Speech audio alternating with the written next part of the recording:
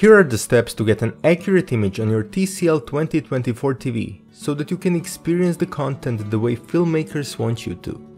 The analysis was done on a C655 Pro and confirmed on the company's flagship model 115-inch X955. You can access the All Settings menu through the Home menu or with a short click on the Settings button on the remote.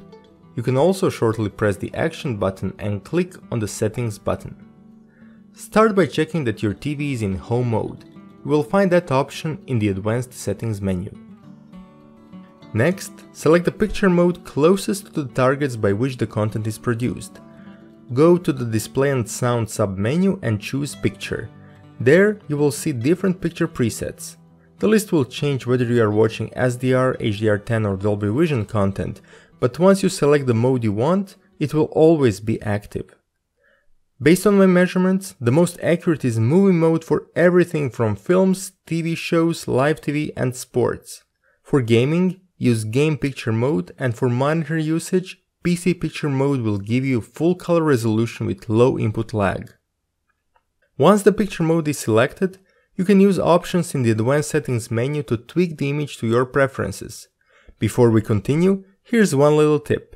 You can quickly access picture settings by short pressing the Action button and finding that option. You can even edit this menu and put it to the first position to make it more convenient.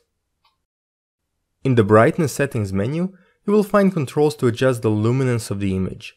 Start with brightness. For HDR picture modes, the value will be maxed out, and usually it should be kept that way. However, if you find the image too bright, feel free to decrease the value. The same goes for SDR content. If your model has an ambient light sensor to adjust the luminance automatically, look for the Intelligent Brightness option in the Intelligent Picture submenu.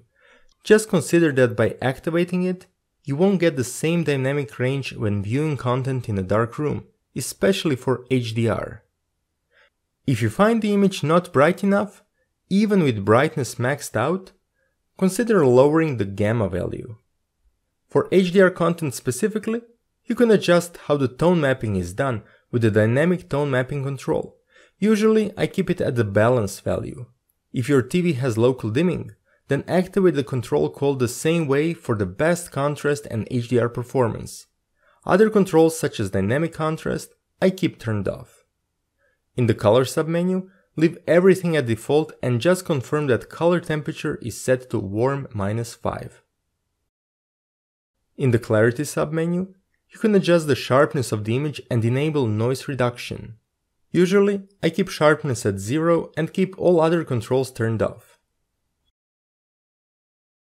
In the Motion submenu, depending on the maximum refresh rate of your TV, you will find different options. On the C655 Pro, which has a 60Hz panel, you can only enable natural cinema to make movie content more smooth, but without soap opera effect. On TVs with 120Hz and high refresh rates, you can find blur and judder reduction options if you enable motion clarity.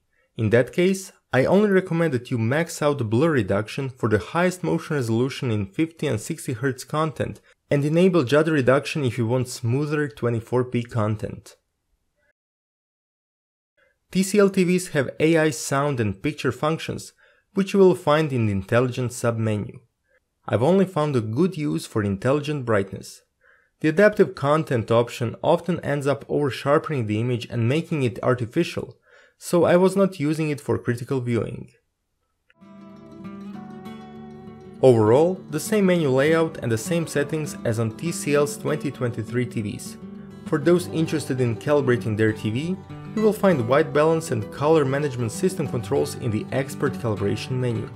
Some TCL TVs can be automatically calibrated using Calman and color space calibration software, so check out their websites for more info.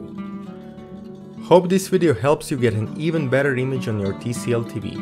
Let me know which picture modes you are using, whether you are using AI functions, and if you need any further help.